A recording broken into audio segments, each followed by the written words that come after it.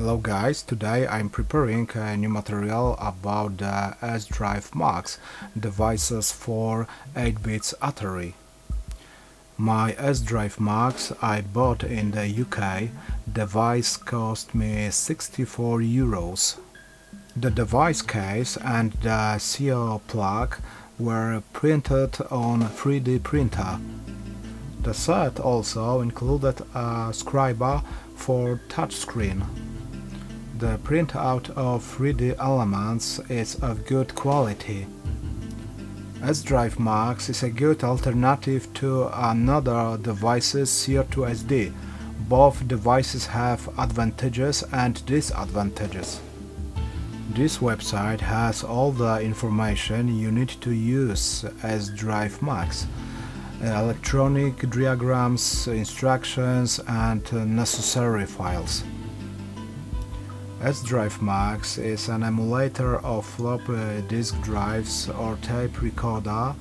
The file viewer available on this website for SDrive Max is very helpful in operating the device.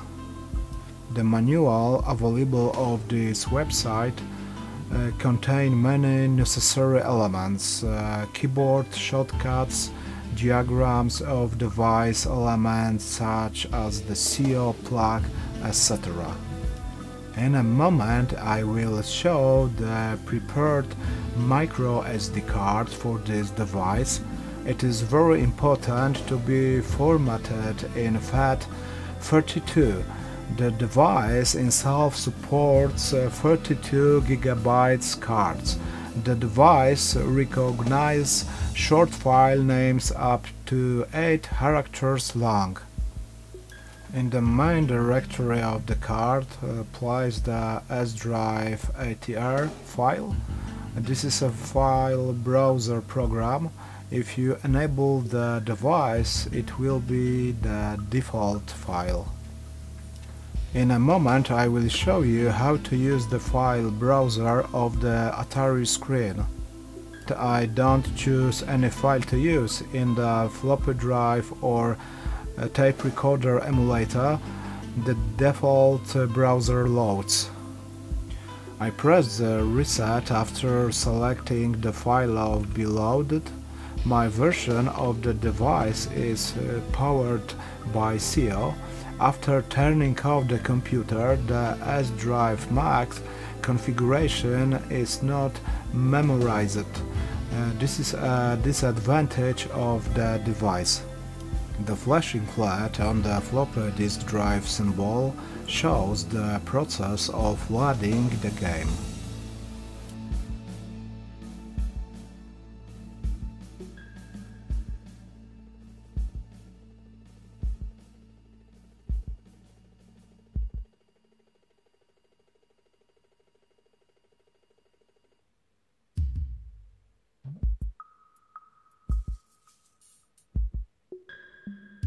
Another method of starting the game is to use the touchscreen.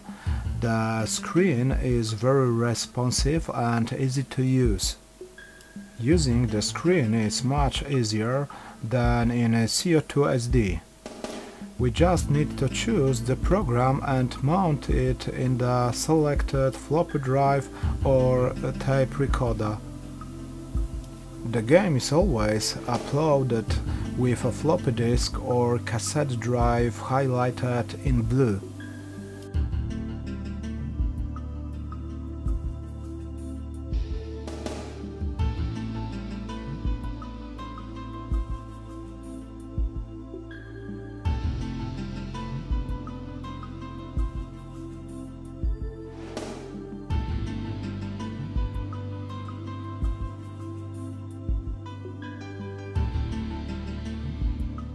The last method of uploading the game will be the cassette emulator. Uploading the game takes exactly as much time as the Atari tape recorder. SDrive Max synchronizes with the computer automatically. We must carry out exactly the same procedure on the computer as with the real tape recorder.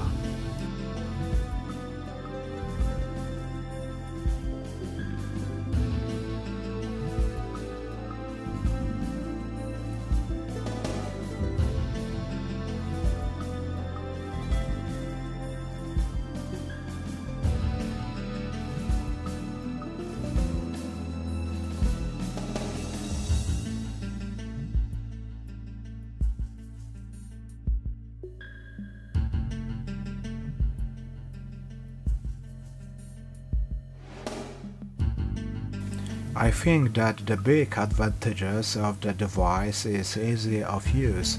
It is very important to be able to upload game from CAS files.